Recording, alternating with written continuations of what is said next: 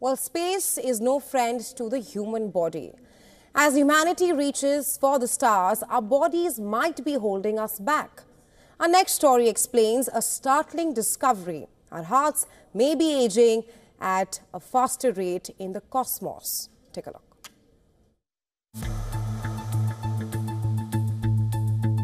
Humanity is gazing at the stars. We are set to walk on the moon again, and planning to head to Mars very soon. But Houston, we have a problem.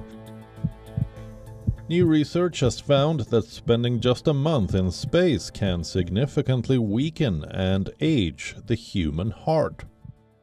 Scientists discovered that heart tissue aboard the International Space Station started beating with only half the force it would on Earth. The research findings show how microgravity takes a serious toll on our most vital organ. Heart health isn't the only casualty of space travel. For years, scientists have known that long-term exposure to low or zero gravity leads to muscle atrophy, bone loss, and even irregular heartbeats.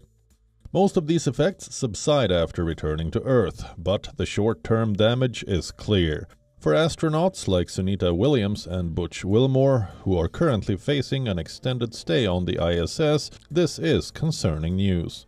Researchers made the conclusion about the adverse effects on human heart after studying the 48 bioengineered human heart tissue samples sent to the ISS for a 30-day trial.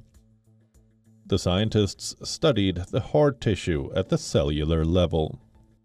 The findings, published in the journal Proceedings of the National Academy of Sciences, shows that after a month in space, the tissue was beating irregularly. Protein structures were damaged, and mitochondria, the cell's energy producers, were fragmented. The good news, back on Earth, the heart tissue returned to its normal rhythm. But with upcoming missions to Mars and beyond, understanding and counteracting the damaging effects of space travel is more urgent than ever. Space agencies, along with laboratories around the world, are working on developing treatments that protect astronauts' hearts, and perhaps other organs from the ravages of space. Bureau Report, WION World is One.